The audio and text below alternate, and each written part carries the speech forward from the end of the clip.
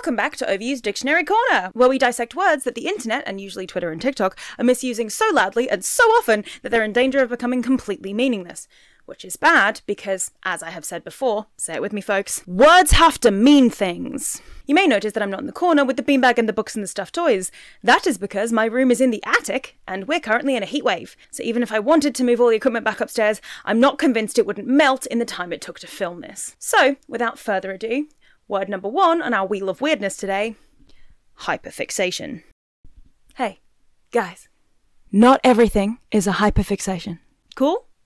Moving on. Word number 2. No, I'm just kidding. I obviously have to go into this a bit more. Hyperfixation, and by extent hyperfocus, is a trait usually seen in people with neurodivergencies such as anxiety, ADHD, autism, and is defined by a sudden obsessive interest in something, whether that be a person, show, book, thing, hobby, album, etc., etc. But the key thing about being hyperfixated on something, rather than just interested, is that you are incapable of tempering that interest in any way. It is an obsession. It's all you think about. It makes brain go wee! And sometimes these obsessions can last for a few days, but sometimes it's years at a time. My hyperfixation on the 100 went from 2017 to 2020, and it got so bad that I posted 1 million words of fanfiction about the main characters to Archive of Our Own in under 2 years, basically turned my Tumblr blog into a blog exclusively about the show, made numerous playlists, both about individual characters and pairings, and wanted to make every conversation about it to the point where, after a while, my mum put a moratorium on it. I could talk about the show for half an hour, but then we had to talk about other things. Now, I don't regret this time, insofar as its effect on me. I definitely regret it in terms of how disappointingly the show ended. But you can't exactly say that's a normal response to something. I once left a lecture to go to the bathroom just so I could watch the trailer for the new season of the show. I was 20 when this happened. The worst of it was that my mental health was seriously affected by the quality of the show.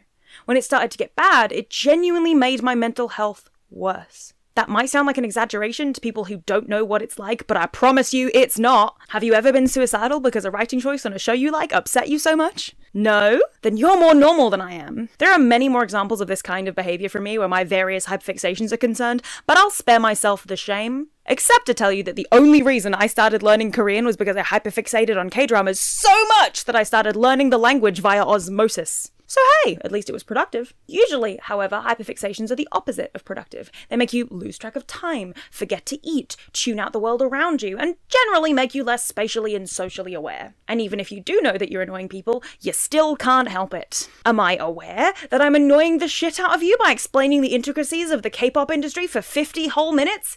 Yes. Can I stop? No. That's part of why I started this YouTube channel, because I wanted a place to talk about my hyperfixations without feeling judged or boring my loved ones to absolute tears. Do you want to know what isn't a hyperfixation? Stalking celebrities, writing fan fiction, engaging in fandom, even like really loving a show.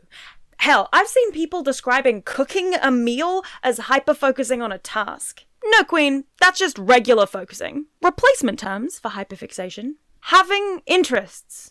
That's it, really. You have interests. Unless you're posting over 1 million words to AO3 in under 2 years and finding a way to make every single thing in your life relate back to them, that's not a hyperfixation. That's just an interest. Word number 2. Toxic. Toxic means harmful, unpleasant, or insidious. A toxic person is somebody you don't want to be around because their behaviour consistently negatively affects the people around them. Toxic behaviours are often considered triggering to the people labelling them and can be giant red flags. The problem with toxic in this colloquial context is that it doesn't really have a definition. Toxic as defined in the actual dictionary has a specific meaning, obviously, but calling a person or a relationship toxic is harder to define. Urban Dictionary makes a few attempts. Toxic, adjective used to describe usually a very negative person, that bitch about everything, spread unnecessary hate, or just talk shit about others. That makes sense, I think. Then they have toxic person, a person who goes through every length to make another person feel bad about themselves and make it seem like they are the person who is better. Toxic people are mostly active online, but can also be found in real life. Toxic is also a fitting word for their behaviour because toxic behaviour can spread from person to person. This can then lead to toxic relationships. And here's where the overuse problem comes in. Just because somebody is mean to you once, or slips up, or hell, even if they exhibit a single toxic behaviour, does not automatically make them a toxic person. Toxic has sort of become shorthand for abusive, which I think is getting into dangerous territory, because while some toxic relationships are abusive, a lot of them are simply unviable. That person you cut out of your life might have been toxic, and I'm sure we all know at least one toxic person, but that doesn't mean that everybody you meet after them that exhibits one or more of their behaviors is equally toxic. Lex Luthor is bald. That doesn't mean that every bald man I come across is a supervillain. We're far too quick to call something or someone toxic.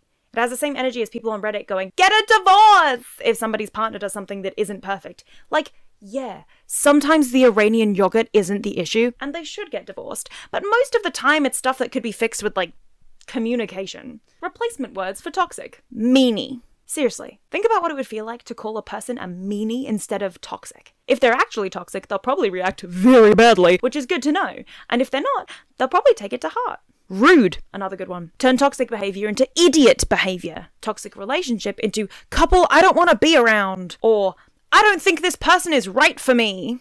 Iranian yogurt couple. Iranian yogurt behavior. Reddit behavior. And finally, Redditor. It's a red flag if ever I've heard one. Word number 3. Love bombing. Now, here is an actual toxic behavior because it's literally an abuse tactic. Love bombing is the action or practice of lavishing someone with attention or affection, especially in order to influence or manipulate them. It is something that abusers do to confuse their victims because somebody who loves you that much would never hurt you. Would they? It's a vile tactic and one that I have first-hand experience with, so let me tell you that some of the stuff I see people labeling as love bombing on the internet is frankly insane. Love bombing is not complimenting somebody, hitting on somebody, being nice without an obvious reason, being overly affectionate at the beginning of a relationship, being a fan of somebody and posting about it without even having direct contact with that person. That is actually a thing I saw someone accuse somebody of love bombing for. Like, you remember that TikTok scandal last year with West Elm Caleb where a bunch of women found out they'd been seeing the same guy who later ghosted them? It all got very out of control very quickly, but one of the things that TikTok was alleging about this guy was that he was love bombing these women, and like, no. That's not what he was doing. He was flirting with his Tinder matches because he wanted to get in their pants. It would only be love bombing if he wanted them to hang around so he could continue to exercise control over them, which he obviously didn't because he kept ghosting these women. According to an article in Elite Daily, dating Caleb looks something like this. Even before your first date, text conversations with Caleb are a nearly continuous stream of witty back-and-forth messages and sweet compliments. He sends over a playlist titled Furniture Boy, and you find it self-deprecating in the most charming way. It's full of songs from The Doors, The Smiths, and Morrissey. He texts you after your first date to ask when you can see each other again, and you go to the Met together. Later that night, he sends you a candid picture he took of you admiring the art completely unprompted. After 3 dates, he randomly mentions that he's already deleted his dating app, implying a certain degree of commitment and exclusivity. A few weeks in, you're still texting every day, and he says he can't see his life without you in it. Now, is this shitty behavior? Absolutely. Is it love bombing? No! It's just a man doing things out of a playbook in the exact same way to every woman he wants to get into the pants of because he knows it works! It can only be love bombing if he then tries to string these women along for months and years at a time, exhibiting controlling and abusive behaviors over them. Should you be wary of somebody who seems all in with you immediately on a dating app? Of course. Strangers are strangers, and some of them aren't to be trusted. But that's just basic self-preservation instincts. If somebody's overly affectionate behavior is giving you the ick, you should either address that with them to figure out why, or trust your instincts and bail. Okay, here's the deal. When life gives you lemons, just say fuck the lemons and bail. Replacement terms for love bombing. Douchebag alert. Behavior that gives me the ick. Overly flirty. Uncomfortable amount of affection. West Elm vibes. Potential red flag. And finally, gross. Word number 4, and in a similar vein to the previous one, trauma dumping. This one is a bit trickier because sometimes it's an abusive behavior and sometimes it's the behavior of somebody who has been abused. Trauma dumping is defined as unloading traumatic experiences on others without warning or invitation. It's often done to seek validation, attention, or sympathy. Abusers can use trauma dumping in a similar way to love bombing, where they overshare to their victim so the victim feels bonded to them and almost responsible for them and their happiness, because if they ever put a toe wrong, the abuser can cry victim themselves and say, "You know I had a terrible childhood," etc., etc. On the other hand, abuse victims can sometimes overshare things without realizing it, either because they don't realize how bad the situation actually is, or because once they've started, they can't stop until they feel they have got it out. And there is a fine line between trauma dumping and a person feeling comfortable enough with you to confide in you, and most of the time that's down to the specifics of the situation. Trauma dumping is not telling somebody a negative thing that has happened to you. It is not, as We Found the Body discovered, when you simply answer somebody's question about how or where you've been with, well, my mum died. Now, maybe if she had elaborated on that and proceeded to spend time detailing how traumatic for her that had been, absolutely. But just answering a question with a single sentence describing why you've been away is not trauma dumping. It's just literally answering a question. And having a go at somebody for doing that is much worse than them bringing the mood down, because now you've brought it down even further by being a colossal asshole. Replacement term for trauma dumping. Explaining yourself. Depressing life updates. Bumming me out. Sadness hours. If you're not a coward, trauma bonding. And, of course, kvetching. And our final word of the day goes to cultural Marxism. Oh boy. Now, we're getting into right-wing anti-Semitic conspiracy theory territory here, but something that makes that even more upsetting is that it's starting to become a term thrown around by mainstream right-wing media as if it's a normal thing that exists in the world, and that's why I want to talk about it. You may have seen that last week, as of when filming this, Governor Ron DeSantis defined woke as a form of cultural Marxism. He continued to say, it's about putting merit and achievement behind identity politics, and it's basically a war on the truth. And as that has infected institutions and it has corrupted institutions, you've got to be willing to fight the woke. And added that they've done that in Florida, and we proudly consider ourselves the state where the woke goes to die.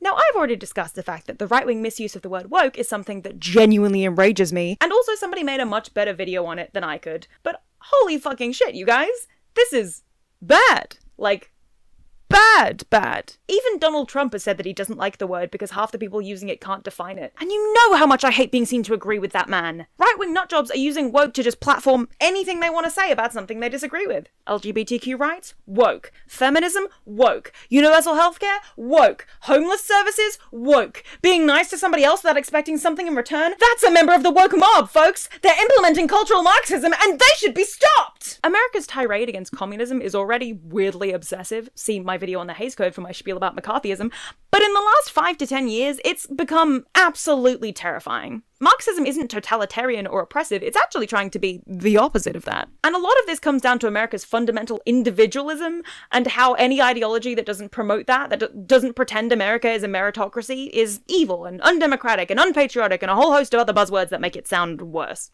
And the problem is that America's problem is starting to become the world's problem. Cultural Marxism used to be a right-wing dog whistle. If you heard somebody use it, then you'd know they're a nutjob and not to be engaged with. But now, especially since the term has proliferated so much online, and now that governors are just literally saying the quiet part out loud on the record and allowing Nazis to protest outside of Disney, I can't believe you're making me root for Disney, the term has started to become mainstream. Sometimes when people use it, they're not alt-right nutjobs, they're just regular right-wing people being swept up in the propaganda around them who don't have the information to understand what it actually means. Because cultural Marxism, as used by Fox News and DeSantis and other right-wing grifters, is being used in the same way as woke. It doesn't mean anything, except things we don't like. And I don't think I need to tell you that this is getting dangerously close to making fascist ideology mainstream.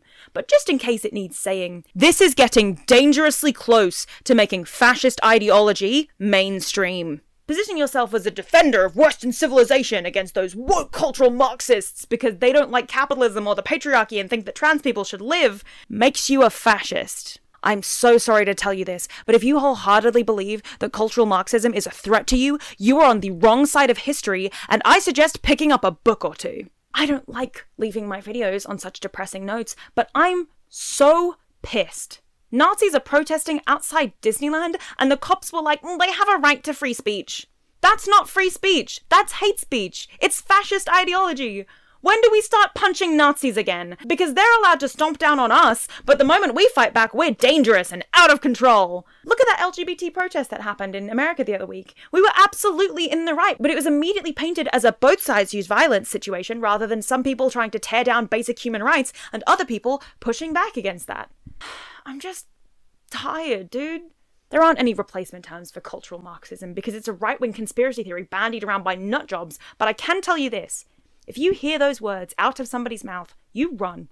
You run very far in the opposite direction, and you hope that they continue to be the minority, because if they don't, we're really in trouble. I can't believe DeSantis is making me root for Disney. With my Marxist anti-capitalist ass? Disgusting! God, I hope I was in focus for this one. I recorded like I'm not even kidding, like half of my blonde video, and then realized I was out of focus the entire time. So had to do that again. Also, if you can see that there's some red staining around my lips from where I like just filmed the idol video and rubbed lipstick off my lips. No, you don't. No, you don't. I hope that you're all doing well. I hope that being a cultural Marxist isn't too hard for all of us. I hope my videos aren't too depressing. If you have any other words that you think I need to cover, let me know. If you have any other video topics that you think I would be able to cover, let me know. Like I'm always looking for more ideas. I mean, I obviously have like a list of my own, but like if you think that there's something in particular I'd be interested in, absolutely comment it. I would love to see it. This is Editing Tallis just popping in to say a quick thank you to all of you who have suddenly showed up over the past like 10 days since my idol video came out and since my John Green video randomly picked up steam. It's really nice to have you here. I don't really know what to say. It's really weird and very exciting, and I'm about to break 2,000 subscribers, which I might have done by the time I post this, I don't know. Most of you have appeared within the last week, and it's been really surreal watching that happen, but I'm really grateful. I do have a few more videos in the works, and I will be making a follow-up to the idol video, I promise. I'm gonna wait till the finale though, and I'm gonna just do one big retrospective on the whole show, because if I have to make a video about every single episode, that'll be my 13th reason, so I refuse. But I will be making a follow-up video for the finale, so it'll probably be quite long. Might be a bit of a monster, so hopefully you will all be willing to tune in for that. If not, I have plenty of other videos and other topics. If you have suggestions for video topics, if you want to see me review more shows, if you want to see me do less political content, let me know. I read all the comments, so genuinely thank you so much for showing up and subscribing, commenting, liking. It means the world to me. Thank you. Yeah, I hope that you're all doing okay. I hope that things aren't too upsetting at the moment. Things are rough, but hopefully things will improve. I don't know. I'm 24 and working class, and I don't even know how to function right now. So I don't have any answers. All I can do is keep showing everybody the problem, I guess. I don't know. Annyeong.